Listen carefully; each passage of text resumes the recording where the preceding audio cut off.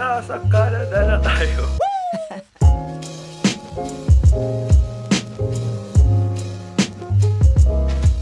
Hello everyone! Nandito kami ngayon dun sa lounge ng Mabuhay Miles or ng Philippine Airlines. Ngayon yung lola ko sobrang stress dahil sobrang haba ng pila sa immigration. Papunta kami sa Alaska, Canada, and Las Vegas for family vacation. Tapos nakakaaliw dahil may libreng pagkain. Wala pa akong breakfast. Kaya ako na lang binawi. Ayan na, dumating na yung mga kasama namin kasi lola ko sobrang stress na po. Makakain na yung lola ko, ayan. Kakasama na sila. Magkasama na sila! Ayan po yung lounge para makita nyo na din. Kumbaga yung lounge, imbes na sa boarding gate ka maghintay, ito yung parang boarding gate namin. Parang ganun. May pagkain, may libreng pagkain. Sa boarding gate, wala, maghintay ka lang, upo ka lang. Yun, dito, may charger, ganyan, ganyan. Ito po yung mga pagkain. Kukuha ko ng Hainanese chicken rice. Luigi Pacheco. Kami magbo-board na! Yeah! Amazing! Yeah! Nandito na tayo sa loob na aeroplano. Mag-isa lang ako dahil yung mga kasamahan ko naka-business class, mga mayayamang kasi yun. Kaya ako hindi. Wow! Na-discover ko na walang saksakan sa loob na aeroplanong na ito. Ang sakit. So hindi ako makakapag-edit sa flight. Kaya pahinga na lang rin siguro. Para makita nyo na rin yung aeroplano.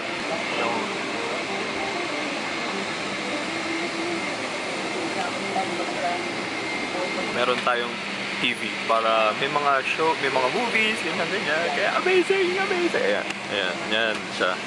Paano ba tayo on? Ayan, ganyan. Welcome, touch screen. Oh, touch screen! Ay, gumana ay. Sinira ko ba? Ay, ayan, may show, ano pa. Kasi ito yung remote niya, ito. Yan, ganyan siya. Para ma-control mo yung, control mo yung TV. So, pwede mo siya gamitin for games, and yung may charger siya, kaya masaya. Yay! May charger! Yay! Sa harap mo may pouch siya. May earphones, merong wala. May safety information, chuchu. Nakalagay dyan kung anong gagawin mo kapag if ever may emergency landing, and yun. Yung flight, approximately 10 hours daw. Tapos, may barf bag. So, kahit kung kayo po ay madaling mahilo, meron pong barf bag na kasama. Para ako nag-e-endorse ng aeroplano. Nag-vlog po ako ngayon sa loob ng banyo ng aeroplano. Para makita nyo na rin. Ayan, yung po itsura ng banyo ng aeroplano. Ayan po ako sa lamin.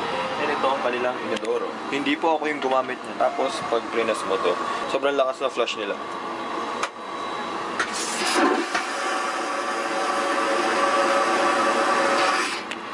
Higop yung tae.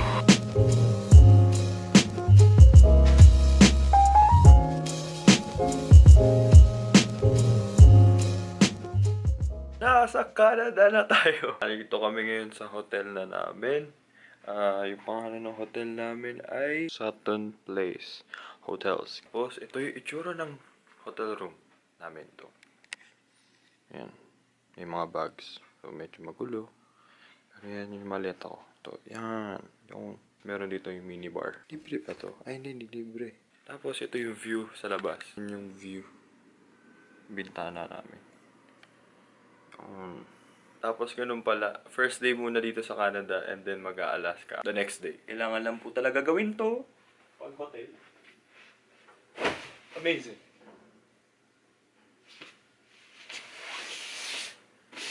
Baka mamaya mapagalitan akong gulo. Lola ko nasa banyo ngayon.